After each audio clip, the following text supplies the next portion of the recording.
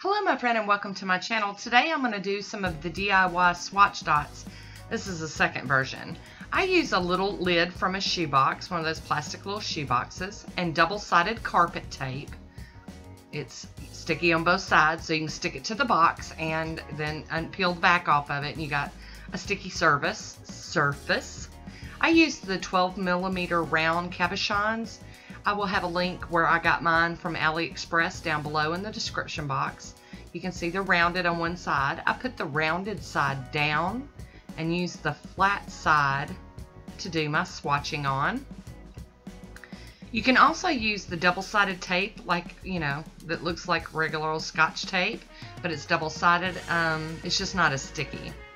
So you can also use, I will also be using these swatch, these craft glue dots, and here we go. I'm just gonna start swatching them out.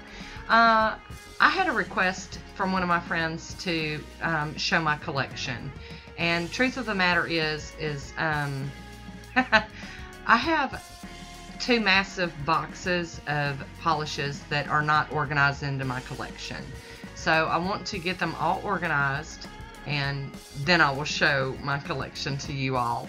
So I figured they're not going to get put into the collection until they have their little swatch dots on top, because I store a lot of my polishes in Helmers. So having the swatch dots on top make it much easier for me to pull the drawer open and see what I have. So that's the hold up on sharing the collection. So today I'm swatching out like 100 of my polishes from these boxes. This one here is a magnetic polish, and I've turned the cabochon over so that the rounded side is facing up. And I'm going to hold the magnet over it so that I can see the magnet effect. And then I'll let all of them dry for 24 hours. I put a glue dot on the top of the bottle, straight from the roll. I just push it in and then pick up my polish dot on there.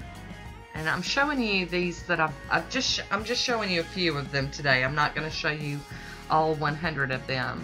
If you're ever interested in me doing that sort of thing, I can when I do these, but I figured this was going to be too much because I have too many to do. So I wanted to share with you how I do them. There you go. You just roll it back and pick up a dot and then push down into the...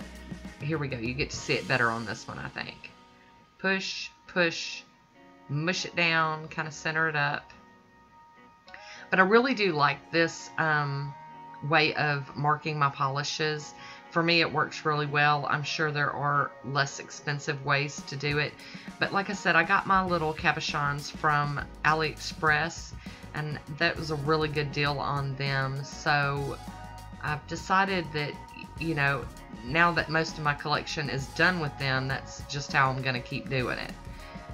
I do have another way, and I will show you all that in another video. I just saw it the other day, and you know, it's definitely a lot cheaper than doing this way. So I will show you all even a more economical way of doing it. As I get time, I will try to get that filmed. But I really do love being able to open up my drawers and see what are down in the drawers without having to pull every single polish out. So as soon as I get all this swatch dotting done, I will definitely do a tour of my collection. It's one of the most requested videos, and I've kind of done it before, like an overall, but that was a year and a half ago, so I'll have to do a redo on that one. So I've got two of these. One's going to go into the swatch bin. I want to thank you for watching. Until next time, be good to yourself.